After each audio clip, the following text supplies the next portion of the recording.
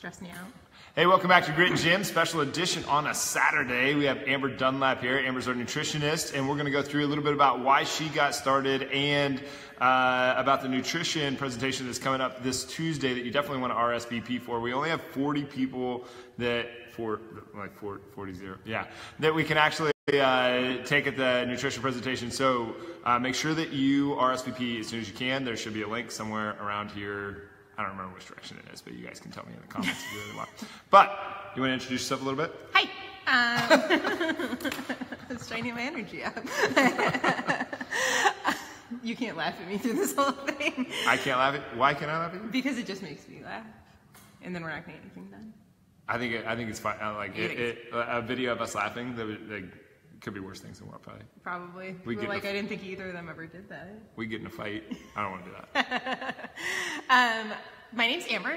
I am the operations manager at Grit Gym, and I do all sorts of really boring things. But nutrition is the thing I do that's less boring.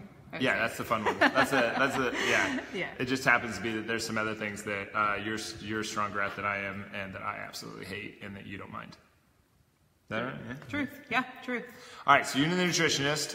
You got your nutrition certification through Precision Nutrition. You've become a junkie of information around it. You got there by way of, why nutrition? Why nutrition? Yeah. So, oh God, my daughter's, 6 now. So that's crazy. I know, isn't it? I've worked for the gym for almost 5 years now. That's even crazier. So after I had my daughter, I ended up with what's called Graves' disease. It's an autoimmune disorder, basically where your immune system attacks your thyroid, like it's an invader. So your body is killing itself, essentially. Right. Yeah. So it took a while for me to get diagnosed with it, but once I did, I really wanted to take control of my health. I mean, I had to rely on doctors for a lot of things, but I wanted to do my part. So nutrition became a big part of that. I wanted to make sure that I was fueling my body the best I could. What did the doctor, to hijack your story a little bit? No, he should hijack my story. I don't even know what I'm doing. He's like a pro. I like to be behind the camera. That's normally where I am.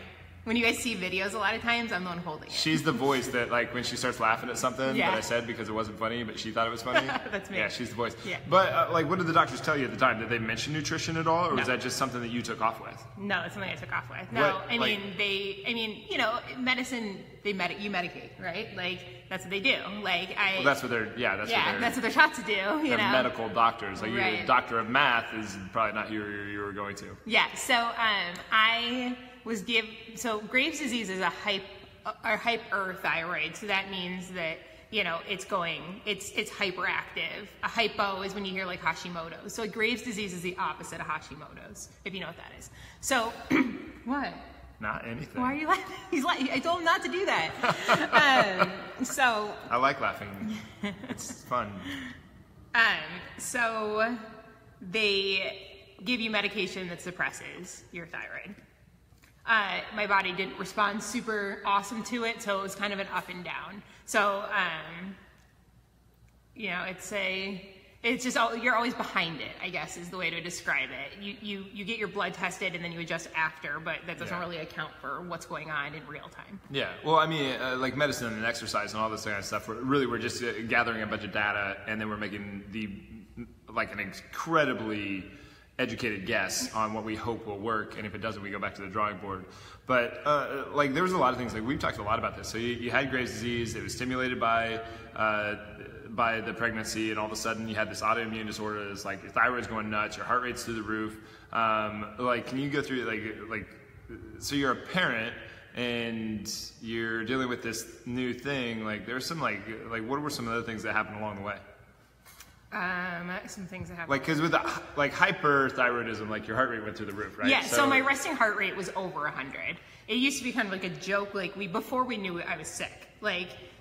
I just had a fast heart rate, and my husband would joke all the time about it. He'd be like, "You need to slow down your heart rate." And I'm like, "What? I'm just laying here." But it actually turns out I was sick. But it's pretty serious deal. Yeah. My friends had a lot of jokes, actually. Maybe really? Tiffany might watch this, so we should make fun of Tiffany. But so My eye, the way I discovered I was sick is my eye started to literally bug out of my face. Like, it would start to stick out. And I remember going to my mom one day and being like, does this eye look bigger than this eye? And she's like, yeah, it does. And if you Google it, literally it's the only thing that makes that happen. So you mean Graves' disease is the only thing that... Yeah, Graves' disease is the only real disease that makes your eye... That's the telltale sign? Yeah, well, not everybody gets it. It's called thyroid eye disease, but it is a symptom of it. It's crazy. But Tiffany used to make fun of me and be like, so before it got bad enough that you could really see the eye difference, we would take like pictures, like selfies, and she'd be like, Amber, stop making that face. Or my mom would be like, just look at the camera, stop doing that with your eyes. And I'm like, I don't know, I'm just taking pictures. But before it got bad enough that you could see it. I don't mean to laugh. No, it's funny. No, you can laugh. It's totally fine. Everybody should laugh. There was this kid that I grew up with that was cross-eyed. Yeah, he probably had Graves' disease and you didn't know it. And our wrestling coach, he like yelled at him one time, and I just was thinking about it, and he was like, look at me when I'm talking to you. And he was like, I am. Anyway, it was really funny. That's right. Like, I feel like that was my life. Yeah, they would make fun of me all the time. Before you could see it in person, you could like pick it up a little. Like, you know how on film sometimes you can see it. Like, you could pick it up in pictures, and I just looked a little off, and they would make fun of me because they thought it was just how I was posing. Like, I was like doing like a weird buggy eye duck face thing. Anyway, that was a tangent, but. But yeah, so my eye started to bug out of my head. My resting heart rate was over 100. My blood pressure was high, and I'd lost a lot of weight. Which sounds really good right at first. It does sound good, right? But like it was like kind of a mind fuck though, right? Well, right. So I mean, we can talk about my weight, on Facebook. That's fine. But normally, like, I'm probably like 140, a size 8. When I got really sick, I was down to maybe over 100 pounds in a size 2, which sounds great, right? And the whole world thought it was great. Everybody would tell me all the time, like, oh my God, you look so great. You just had a baby, and I can't believe how small you are. Yeah. All the time. Everybody was doing that all the time. But in reality, the reason why I was 100 pounds in a size 2 was because I was super sick. Yeah. So, yeah, the whole world thinks that you're doing awesome. Yeah, and you it was look not awesome. And it was not but awesome. You're actually just really, really unhealthy on the inside. Yeah, and I mean, it's not like I just lost all my body fat and had like awesome muscle definition. Like you lost everything. I lost everything. I mean, I'm not a super small boned person. I'm a pretty average person. Like, my skeleton actually needs more weight on it than that to like be a strong, healthy, person. Yeah. So you lost your muscle, you lost fat, but you also lost muscle, and your body's basically sitting there killing itself. Right. And then you find out that. So then you got the diagnosis, and during this time, had you already started to kind of change your nutritional, really dig into your nutritional lifestyle? I mean, I would say I scratched the surface. I mean, being pregnant, prior to being pregnant, I definitely was not what I would call the most health-minded person. But once you're like, oh my God, I have to carry a baby, I'm going to be a mom, I have to take care of this baby, all of a sudden you have kind of an interest. Example. Yeah, right. You have this interest in being your best self, right? A better human being. Yeah, a better person, and those things go along. I was like that. Like, when I had my daughter, I made all her homemade baby food. Like, she didn't eat anything from a jar. Like, I blended up butternut squash and stuff. Yeah, for real. Cool. So, yeah, so I started before that. And then once I got the diagnosis, I really felt like I needed to do everything I could for myself. Yeah. Because when it comes down to immune diseases, the medical field just doesn't really... They don't know a lot. No. It's a pretty unknown territory, right. So... I think that's one of the misconceptions is the doctors really know what's going on, and we really have a good cue in on what's going on with the body, and we really don't. We kind of have an idea of some things that might work, but they don't.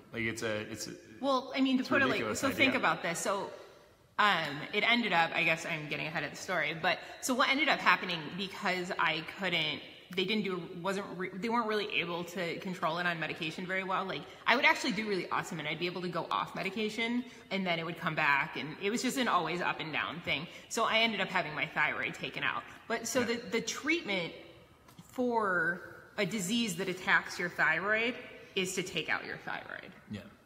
Which is kind of crazy. Right. It's not you're just you're masking. Thyroid gets a lot of really bad, a lot of misrepresentation. You need a thyroid. Like it's not you like do need a thyroid. It's not like your spleen or what do you call it? Your appendix or something like that. Yeah, it's so like you're gonna die if you don't have it. Yeah, so I do. I mean, I do. I take medication every day. And like we've talked about this before. Like that's kind of a bummer. Like, was it kind of like yeah? Well, you feel like because you did all this work right. To change your lifestyle, to eat different, to to live different, and you really dug into it. And like you're a huge questioner, big like to learn a lot of stuff. Very curious person, right? Like it's kind of a bummer. Yeah, it was a total bummer because you feel like because you fought so hard, to like do I did the right thing. I haven't eaten any sugar or flour in months, and it still had to come out. So yeah, I mean, the disease they say has a genetic component and then some sort of trigger, which for me they think was giving birth. So you have a predisposition mixed with lifestyle, mixed with a trigger is really like the thing. So it had to come out. I feel much better with it out, but it was a very hard decision to make. Yeah. And then, but that like the good and the bad is that you learned all this really great stuff about nutrition, and I did. And it led to all this other really good stuff. So what happened after you had the surgery? Then you had the eye surgery. Then you had 3 eye surgeries, right? Oh yeah, because people are probably surgeries. watching this, being like, "Her eye looks fine." Yeah. I always forget that. I always tell people like my daughter is gonna grow up and be like, "Why'd she have these eye surgeries? They're all fine." Because like all the pictures are like edited and like you can't tell. But yeah, I've had eye surgeries to fix my eyes. yeah, and so like life-threatening disease, the like some things that like. And now she's good, she's here, and now you have to take the medication, but also like the lifestyle that you've been able to develop with the nutritional habits led to all this health and all this knowledge around it. So now you're then you went and got your certification, right? And the certification that she got is pretty intense. How many weeks was it? Oh God, I don't even remember. It's basically like going back to college. But yeah, anyway. It is like, I mean, like it's like a textbook full of. Like it's science, like it's not like it's not like a bunch of opinion. It's not like it's not one of those like vegans. I don't want to be like one of those sham certifications, but like it's a legit, very science based. But like why go through all that? Like why coach? Like why get into actually trying to help people with their nutritional journey? Well, I think that like I said, from a health perspective, I think that it is important that we all do what we can, like what's our responsibility. I mean, things are going to happen along the way, right? Like I'm going to get my thyroid out, like things are going to happen, people get sick, but a lot of what we do have more control than we tend to recognize, and what you put in your mouth is really probably the most important thing that you can do for your health. Honestly, and then well, it's like if you think of like you put a medication in your mouth once a day for a month, and the amount of effect that has, versus you're putting something in your mouth 3 times a day and these huge sums, and the effect that's going to have. So one little pill versus an entire meal 3 times a day, that's going to add up to more than that pill was. The accumulated volume of effect. Absolutely. Yeah, and then that like mixed with watching, I'm a mom. We just talked about that, and my parents, and watching people age and how you age. And there's a huge difference between people that age really, really vibrantly and people who don't, and I think that we could all age a lot more vibrantly if we made the effort to, Yeah. I think this is an area, like nutrition is a really interesting area that people are interested in it, but there's so much information out there that it gets outrageously confusing and it doesn't make any sense, and there's so much conflict, and really like we look at it like after you, like once you get like fairly educated in this, you look at it and you're kind of like, yeah, I can get why they say that, but they're just marketing, or you know what I mean. Well, how much of it is mindset, and how much of it is and is really a lot of it knowledge. And like there's just so much out there. So like just giving people a little bit of clarity, is that something that like you get some intrinsic value out of, or like anybody who knows me knows I love clarity. Nothing makes me happier. You're talking to someone like people at Grit Gym kind of have a little bit of a clue as to how literal I am, like extremely literal. Like Amber knocks me out of the water, like crazy. Like what? Why would I do that? I'm the what? I'm the Spock of Grit Gym. She is the Spock of Grit Gym for sure. The Vulcan. That's really funny. But I can't even do that thing. But like can you do it? What's that? This? Yeah. Yeah, of course I can. I can't do it. Yeah. So, but like, what was it along the way for you? Because like, you didn't like, would you have said that before you started your health journey that you had this impeccable nutritional lifestyle, or would you have said like you had some major holes, or where would you have put yours? And then what was it like as you went along? I would say it was just average. I grew up. Well, what's average? Well, I grew up in a pretty I would say like my mother was like, we ate like almost like a very vegetarian like kind of diet. Like she was health conscious. Like we weren't allowed to like have a lot of sugar. Like I grew up in that kind of environment. I don't know that. Well, that's our age too. Like the first real sugar is bad happened in like the late 80s, early 90s. People thought it was like poison. Yeah. Our parents were like, no, I mean, Janet wasn't too bad, but I would say my mom tried really hard with the information available at the time. It's just changed over time, So I would say, I was a restaurant manager for a lot of years, and I just spent a lot of time being busy and shoving food in my face when I had time. And from a restaurant too. From a restaurant. Usually isn't the greatest. Right.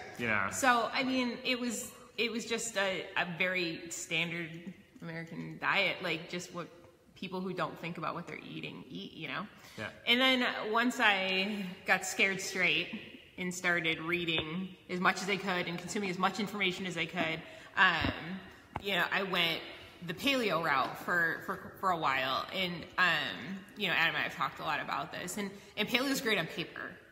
You should, the things that the paleo diet encourages are what I would say are pretty good choices. Yeah. The problem, grass-fed beef, lots of vegetables, lots of fruit. Keep your calorie macronutrient dense foods to a minimum. Keep your micronutrient dense food to a maximum. Yeah. It's good on paper, right? It is it's a good way to go about things. Totes. The problem being that it's very, very hard to live in the real world and eat a very, very strict, stringent diet. And we were talking about this before we started the show, but how some people go to these, when they first start this and they go to these extreme levels, so they'll show up to some their friend's house for dinner, but they'll bring their own food. Right, that's what you have to do. That's just kind of being a jackass. It's completely unnecessary. But if you're going to eat a hardcore paleo, that's what you would have to do, because not everybody's you can't eat lasagna. Right. Not on the menu. No. Which is really funny. There's certain things that, if you were to pick on the paleo diet, it's funny because bread is actually much older than bacon. Bread was invented way before bacon. Yeah, anyway. I would have told you that the caveman thing is more of a mascot, not a historical representation. Right. Yeah. No, I know that now. But I don't eat a paleo diet now. Yeah. But I do. I think the concept is a good concept. Mm-hmm. But there's also things. But you did go to some extreme. Did you go to extreme right at the beginning, and then kind of to where you are now? Yes. Yeah. Yeah. Yes. I love to intake a ton of knowledge. And then, I go hardcore with whatever that knowledge is, and then, I end up through my journey keeping what's good and getting rid of the stuff that doesn't. And I kind of do that with everything. That's just kind of that's why my learning process. That right there is exactly why I ask you guys all the time. Ask yourself, what is this serving me? And if it's not serving you, you don't keep it around. And if it is serving you, then you keep it around. And you can do things without putting yourself in the box of doing all the things. Yes. You can keep the good stuff and get rid of the stuff that isn't serving you. Yeah. I think. And people don't realize that it's not black and white. It's a journey. Yeah. Yep, totally. Which is a lot of like in this presentation that we're going to do next Tuesday, which guys, if you can do me a favor and please click the share button, send this out and write, come with me next Tuesday to the nutrition event out here to get more people to show up. We probably will max out right up. We could only take a capacity of 40 people, so but you want to be out here for that. And like the information is going to be. Like, we're not going to give you any information that's controversial. We're going to give you stuff that like we can back up with science, we can back up with reason, we can back up with logic. But so you went to the extreme level, and now you come back to kind of like using what worked for you, using what didn't. Right. You went through the learning curve. You meshed the lifestyle of nutrition and mindset with the meshing. That's the meshing. With you use Western style medicine to enhance and the lifestyle to enhance each other. Right. Yeah. You didn't draw a hard line right between the two. Especially when it comes to nutrition, anybody who does draw hard lines in general, it's misinformation for the most part. I mean, there isn't hard lines. Yeah, it's there's not a lot of hard lines. Yeah. There's better choices. You can always make better choices. But there's always room. Mm-hmm. It's a very gray science. Yeah, really, we don't the next 10 years of nutrition are going to be really interesting because there's more diabetics now than there ever has been in the history of the world. So for one, that gives us more people to look at. Diabetes is a really interesting disease to look at from a nutritional standpoint. Yeah. Also, we can collect more data because of where technology is. So our sample sizes are bigger and everything. So the information that comes out in the next 10 years will be much, much better than has ever been. And I almost guarantee you that there's going to be a lot of stuff that is completely dispelled. And it'll be. There always is, right? Yeah, there always is. Yeah. Yeah, and there'll be more clarity brought about on a lot of different topics, like the 6 meals a day thing. When it first came out, it was like everybody was like, "Oh my God, this is like a new world! Like everybody's got to eat 6 meals a day." And we looked at it a little bit further, and we're like, "Oh, okay, well that's why this works, and that's how it works." Okay, so it doesn't really matter. You can eat 3 meals a day or 6 meals a day. But anyway, so you had this whole deal, and now you're coaching people because of seeing how people age, seeing the effect of nutrition on their bodies and on their lives, and what it's done for you, and the knowledge that you built it up. Did you have a moment where it was just like where it came down to like I have to do something, or was it just like kind of a gradual thing for you, just that led you here? To when I started coaching, I don't know. I think that you encouraged me to coach because of what I'd been through and like all the knowledge I collected, and I would share that knowledge with people anyway. Yeah. And Adam's like, you should be really doing this. Yeah, you should. Yeah. We should be sharing this information that you're just like casually sharing. Like, you should actually share it. Yeah. I think is how it happened. I didn't remember if that's I didn't know that. So that's you didn't? Well, I'm sure that I encouraged him along the way. I shouldn't stroke his ego sitting here. Nah, just keep going. Now, no, I get really awkward when people do that actually. So that'd probably be enough. But I think you should. We would talk about things, and it was just like, wow, she's pretty objective. She's really objective about this. And we would talk about other things, and be like, wow, she gives 2 different perspectives on the same idea. Now he's doing it to me.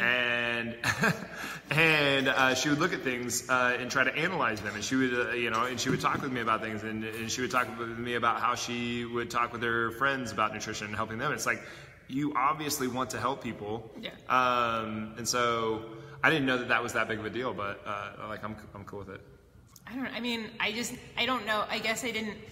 You've got to realize my role in life. This is like an Amber counseling moment, I guess. But my role in life, I have a very.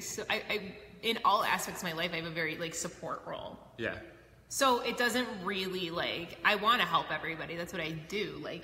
That's literally my job is to be the support person for lots of people, and it doesn't, and I'm the one behind the camera. I'm not the person who you will it's just not in my nature to be like, hey, it's not mine either. But I got a good thing going. You guys need to check it out. He's a bush. The support role, but everybody, I think that's what a coach does, though. A coach's job is to get you from point A to point B.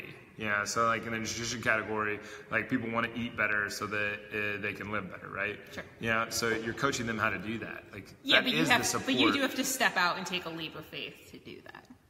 You mean on their part? No, I'm like to be like to offer your coaching to people. Yeah. To be like, I have what I'm saying is important. Yeah, but it is. Yeah, I agree. It is important. You should listen to me. Yeah, yeah. You're not like anybody that just subscribes to just like one really hardcore like way of eating, or one really super hardcore nutritional like paradigm, or whatever you want to call it.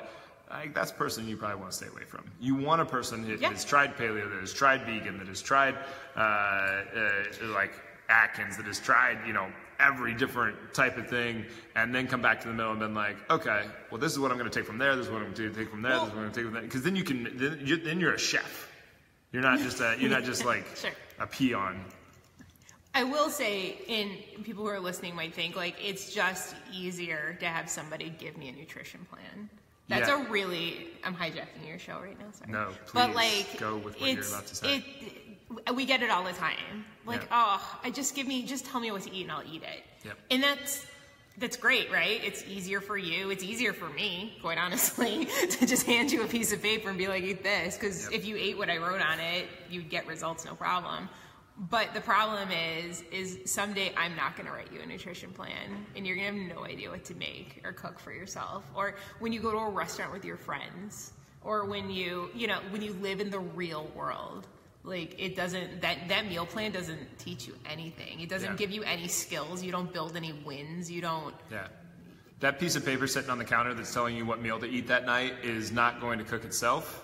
And especially when you've just done a 12-hour shift at work, you've got 2 kids screaming at you, you haven't taken a shower in 3 days, and you didn't get any alone time for the last like 3 years. Like you're completely stressed out. That meal plan's not going to do shit for you. You've still got to make that food. So like, there's much more to this than just here's a meal plan. And that's just the logic and reason side of it. Like you look up the research on people just being handed a meal plan and how successful they are, it's basically 0. Well, you're successful first, right? Like that's the thing. If you make the meals. Yeah, if you make the meals. Yeah. That's how all of these things work. Yeah. It's instant gratification, which is sexy, but it's not sustainable. Yeah, and what we're going to go through over in the presentation is not something that is just a flash in the pan, a 6-week deal. It's about how do you create sustainability. There's 3 big secrets that we're going to go over in that, but that's what they're based around. It's like, how do you make it so that it can be sustained for the entirety of your life? Yeah. Because you're not doing like, what's the point? Like, right. Well, I mean, that is the thing, right? How many people start and stop and start and stop and start and stop because it's too hard, it's too stringent, it's too like you can't follow the rules all the time, so you quit you'll start on Monday because you already ruined it and it's Thursday, or Right. I mean, it's terrible. It's terrible for all of our bodies to do that. And that is it's not a way to live. Yeah, and when we do our nutrition course and it's only 6 weeks long, that's why we do that, is because it's 6 really intense weeks, and then we wait for a short period of time so that you have to do it on your own, because that's where you learn. Yeah, because we have a level 2 that we do after the level 1, where people will regroup with the knowledge that they started with and see where they're at and then go on from there. But you got to live it. It's your life, right? I can't be there with you all the time to cook your food and be like, not a good choice. That's the thing with coaching is like, I should get a buzzer. Like I can tell people what to do in the gym. We can exercise, we can work out 5 hours a day, or we can work out 5 hours a week. That gives us 163 hours of non-work and 5 hours of work. So you got 168 hours in the week. Work over 5. Now we still got 163 hours that you can eat like junk and not get any progress, right? Yeah. So how do you make it full circle? Well, right, and I mean you can't. It's very hard to out-exercise poor nutrition. Yeah, it's real hard. It's a real hard game. And one of the things I think that people fall into, like, kind of not fall victim of, but like eventually nutrition just kind of gets boring if you make the same things all the time. Like it just is. We've all been there. Yeah, we've all been there. We're like, what are we gonna have tonight? You want meatloaf again? Yeah, but you've had meatloaf for like on Thursdays for the last like 10 weeks, and it's been the same. It's like bored. Yeah. Need something else. So that's why in the presentation we're going to go over some of this stuff. So I'm getting a little too far into it, but anyway, anything else you want to? We're about at 30 minutes. So are we really? Yeah, that goes fast. Time flies when you're having fun. So where are you? What's the end? Anything else that like big thing that you want to get across to everybody about nutrition stuff? Gosh, I feel like that's like a hard on the spot. On the spot, it's got to change the world. Well, number one, you should come to sentence. the nutrition presentation on Tuesday. Yes. That's the takeaway. Yes. Beyond that, don't look at nutrition. Don't be so stringent. Don't look at it as a box. Like I said, don't. You don't have to subscribe to one philosophy, follow all the rules to a T, or quit. Yeah. Like that's not how you need to do it. Yep. And anybody that tells you that you have to do anything, you have to eat 6 meals a day, you should never eat a carb ever again, or whatever these crazy rules are. Like that is not how you have to. You aren't going to live the rest of your life that way. Yeah, and if you ever notice, take a look at those people's stuff that they say. They'll guarantee it, and I guarantee you that they're full of crap. Like it's they'll guarantee it when you lose. Yeah. 20 pounds in 6 weeks, and then we guarantee results. But they don't guarantee it long term because you probably gain 30 in 10. Right. But anyway, yeah. All done? Yeah. That's Amber. But no, guys, please like, comment, share, send this out to everybody that you know. Definitely come out to the nutrition presentation. It's going to be on Tuesday at 7 p.m. We'll have some food up here on the desk that everybody can come in, partake in. And we'll wait about 15 minutes. We'll kind of just shake hands, get to know everybody. And then we'll start the presentation. The presentation will last 30 to 35 minutes. And then afterwards, we'll do the same thing that we did in the beginning. And then everybody will go home with their lives changed and everything will be great. That's the hope. Anyway. That's what we do. Changing lives. Changing lives. One presentation at a time. Oh, that's cheesy. All right. Thanks, guys. Thanks for watching. Thanks for being here. Really appreciate it. Anyway, please slap the share button, send this out to everybody you know, and we'll see you on Tuesday. All right.